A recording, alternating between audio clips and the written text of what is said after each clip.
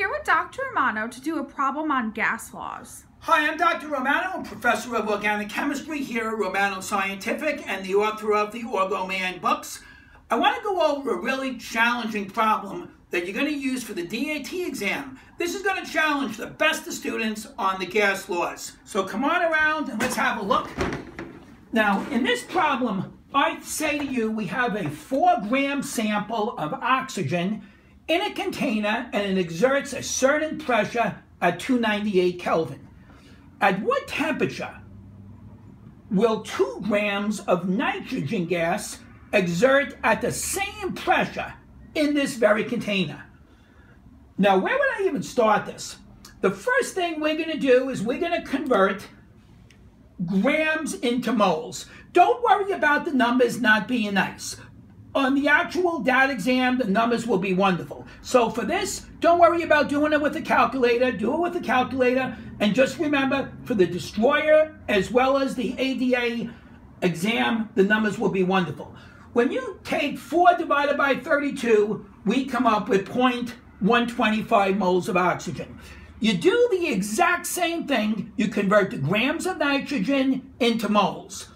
And we come up with 0.71. Now, if you remember, the ideal gas law says PV equals nRT.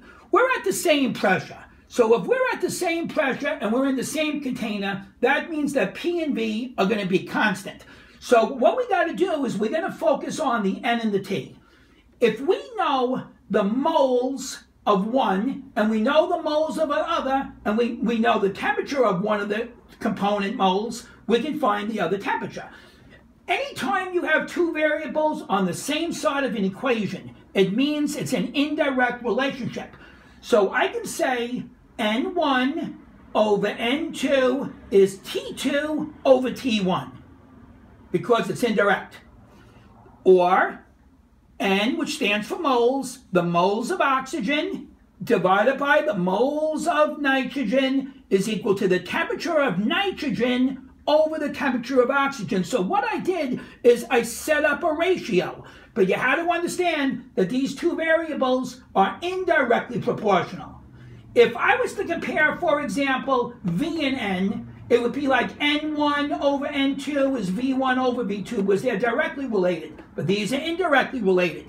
So go back. The moles of the oxygen is 0.125.